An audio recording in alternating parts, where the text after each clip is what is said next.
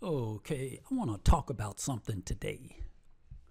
I want to talk about room names and how you can get bogged down. Well, I don't know about you, but I got bogged down in assigning room names. And it can be a little stressful, to say the least. So these room names, let me just start off by saying, after you set up your model, let's say your architect model, let's say you're a plumbing engineer, mechanical engineer, or you're working on the plumbing or mechanical model, and you've brought in your architect's model into your, I'm going to use plumbing model, into your plumbing model, and you want to assign room names. In this case, this particular floor plan, it might look familiar to some of y'all. You see, that's a very familiar outline. Okay, so yeah, so once you insert it, after you've done all of that, and maybe there's a step that you might have missed, which is very important. I want to, let's see if I can click. I'm going to click on this is the architect's drawing, okay? And you see these X's. These are let me go over here. So this, and go to, once you click on the architect's model, go to edit type, and you want to make sure that this room bounding box is checked. Let me try something. I'm going to uncheck this box and say, okay, space is not properly enclosed. Place is not in a properly enclosed region. Okay. I'm going to do this. And what I'm going to do, let's see if I can duplicate something. Let's go to analyze. I think it's analyze. Yeah, spaces and zones. So I want to, let's see, I want to create, I think I can create a space here. So space is not currently visible in this view. Do you want to make it visible? Yes. Space is not currently visible in this view. That's confusing to me. Spaces are not currently visible. Well, I can see a few spaces here. I can see that they are visible, so I don't know what Revit is talking about. Do you want to make them visible? Yes. Okay. So you see this, see how it's, because it's not a bounding, meaning it's not going all the way out to the boundary of the room. So I guess a room and a space is different. I think if I'm not mistaken, I think architects use rooms, and the mechanical and plumbing, I don't know about the other disciplines. I think the mechanical and plumbing uses spaces. I think I might have read that somewhere, but I'm not sure. I'm not sure, but it's somewhere. It's a little bit. Those feelers are out there somewhere where architects are rooms, and in the other disciplines like mechanical and plumbing, they're considered spaces. Back to our daily program. Getting off in a little tangent, but that's okay. So you see, because the rooms are not bounded, right? Meaning all the way up to the boundary. Let's try this again. Spaces. Yeah, you see this? And that's because the rooms are not going all the way out to the boundary of that space. Meaning that's a boundary. This entire space or room, this entire room should be bounded. So let's see if this is going to work. So that's if the box in room bounding, once you click on once you click on the architect's model and you edit the model,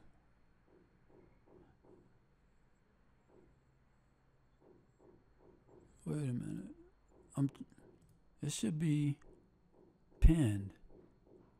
Okay. Also, your model should be pinned when you bring it in. Don't be like me and forget. Well, there's a lot of things you're going to forget. So, do you, boo? Do you? So, let me see here. So, do you? But yeah, you always want to pin your model when you bring it in. Now, what was I doing? So I'm going over here. I want to go over to edit type, and let's make these rooms bounded. I want to bound these. I want to look at this room with the boundaries and not unbounded. Now they are supposedly bounded. So I'm clicking this boundary, and I'm gonna say okay. And I'm gonna say okay. Okay, so let's get out of this. Escape. Let's make sure that we got it. Let's go back to back. Okay, back to back, and let's try this again. Let's see what Revit does. I'm gonna, there's no way to refresh, huh? So let's go here, space. Okay, so you see how it's bounding? This room is bounding now. It's going all the way up to the borders. The boundary of the room. The boundary of the rooms. We want these to be all bounded. Okay? Okay. So, once you've done that, I'm going to escape out of this. So, once you've done that, I don't know about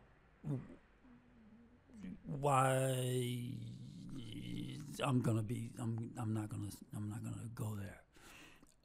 So now what you want to do, now that you have that, you want to take Revit to its limits, right?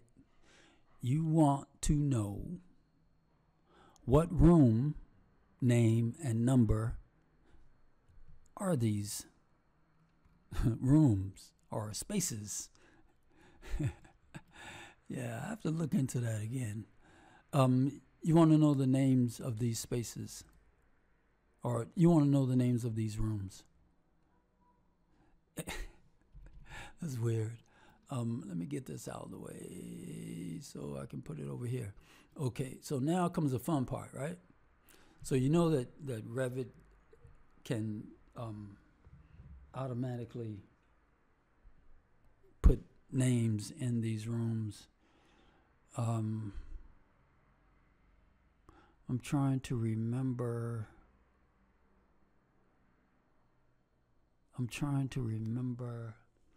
There was a utility that Revit had that would automatically put the spaces in there, put the room name and numbers in there, but I can't remember what it was. Space name and utility. Okay, the space name and utility. Is that still on here? Now, I think I just gave away my secret. Is anybody using space name and utility? I know that when you first start using Revit, it's a very convenient way of naming spaces. So what's this? Space naming. This must be it. I think that's the space naming utility. Space naming assigns the name and numbers for architecture rooms. Yeah, see, architecture rooms and to MEP spaces. There it is. I'm sure I've seen it somewhere else, but architects refers to a bounded space as a room. And the MEP, which is mechanical, electrical, plumbing, refers to those spaces as spaces used for building performance analysis. Okay, so there's a distinction between the two depending on what discipline you're using. So, but they can be interchangeable, I guess. But when you get down to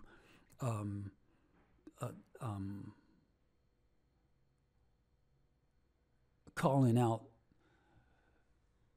what these spaces are, I don't know if it could be critical. I mean, if you're doing an analysis and you use the term, if you're using a mechanical analysis and you use the term room, are you wrong by using rooms? How many CFM does this room need, right? How much exhaust air does the room need? I think that this is going to roll off the top of off of your tongue. I don't think people say, well, how much CFM does this space need? That might sound better. I don't know. Let me get off of that. Back to back. What I came on here to talk about. So we are going to assign a space to these. We are going to assign a name and number to these architectural rooms. Assigns a name and number for architectural rooms to MEP spaces used for building performance analysis. Okay, spaces and rooms. Remember that. Let me go over here. Let's say I'm going to click on this. Name and numbers only. Space name and utility. I think that's it. Let's say okay to this. And nothing happened. Nothing happened. Spaces? Nope. Is this zone? What's this? Space? What's this one? Space tag? No space tags. Would you like the low one? Let me get out of this. Let's see what happens. So, okay. What was I doing? Oh. So what I want to do is I want to assign names and numbers to these spaces. We know that's a toilet. So space tag, label spaces in a project. Okay, I don't need that one space. Places analytical spaces to account. Okay, I think I just want the tag. Assigns names, and there's two of these. Space naming and label spaces and parables. This one, zone. Okay, I don't want that one. Space naming. Names and numbers. Okay.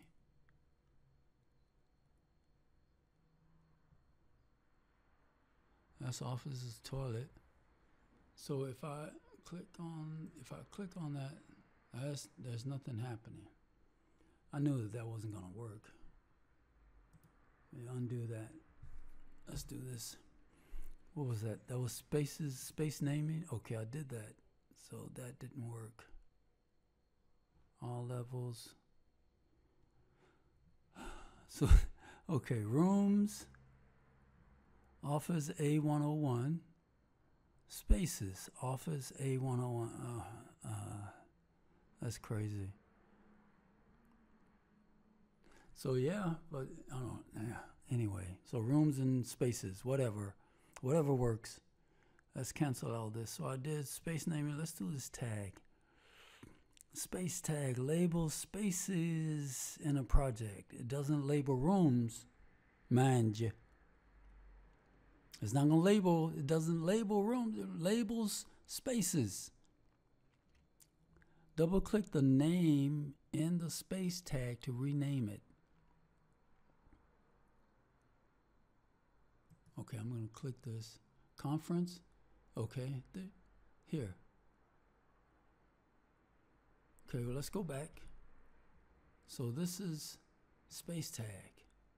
Conference, deep dish, okay. Yeah, see, it's changing. All of this is changing. So what you do is just assign, that's that. Easy peasy, right? And I think there's another tool. Let's go out of this that does that automatically. Let me see. Space tag, Space naming. Is this it? Say okay. Let's try. There's one where it's automatic. Space. There it is. Let me go back. Can I undo all of this? Undo, undo, undo. Okay, so if I go space naming, say okay. That wasn't it. Or is it space? Okay, space. And place spaces automatically. No, it doesn't. No, I want the name and number, so that's not going to work. I'm going to click it anyway. 0 space created automatically. Let's go back. Let's say okay to that. So where was I think I'm here. Space tag. Yeah, okay. So you see, you go down here, here, here. Okay, and now everything is good. Everything's all the rooms have been given names. And the problem is, okay, that's one problem. Let's do that again. Let's go to analyze, and what is this room? That is a toilet.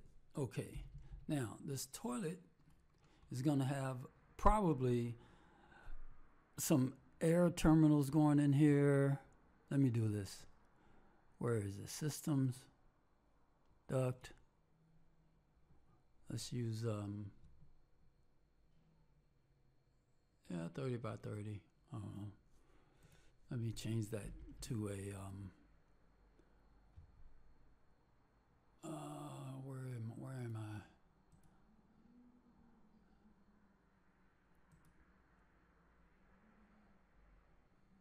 Let's go a 10-inch round. Okay. So you got a 10-inch round duct coming through here, and there's a diffuser. Maybe it's coming in the wall. That's a supply. Let's say that's the supply. Well, you got it. Okay, let's say it's coming here. Let's go about right here. And you have the supply. Where's my systems? Air terminal, no air terminal, whatever. But anyway, they look like this. They look like this. Okay, so 2 by 2.